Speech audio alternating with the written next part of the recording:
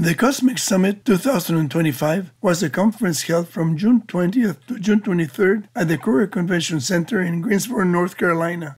Participants from 14 different countries and 45 U.S. states came together to learn from each other, have life-changing conversations, and laugh together, and challenge what we think we know about human history, Earth history, and science. I shared the stage at the Cosmic Summit with Chris Cottrell from Dabbler's Den to discuss the Carolina Bays.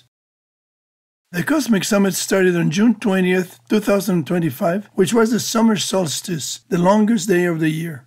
The sky was clear and I had a good view of the sunset from my hotel window.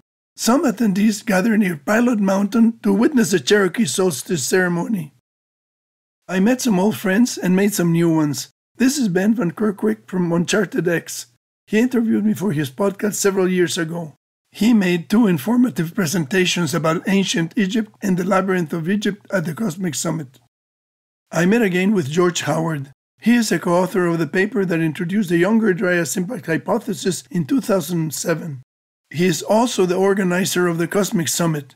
Many topics that are suppressed by conventional academia are freely discussed at this yearly conference.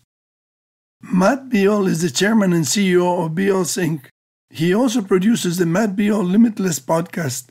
He exhibited a large collection of precisely machined Egyptian vases at the Cosmic Summit. Matt has played a key role in the investigation and study of the pre-dynastic stone vases.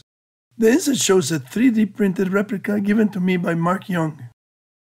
I also met Dr. Gunther Kletechka, who is a geophysicist renowned for his extensive research in planetary magnetism, impact radaring, and the development of space instrumentation.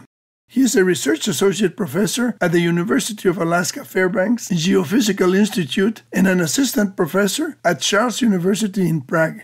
At the Cosmic Summit, Dr. Kletechka explained his latest publication, which proposes that time comes in 3 dimensions, rather than just the single one we experience as continual forward progression, and that space emerges as a secondary manifestation. I first met Randall Carlson in 2017.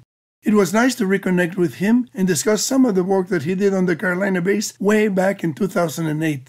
Randall is known for his research into topics like sacred geometry, the Younger Dryas impact hypothesis, and ancient cataclysms.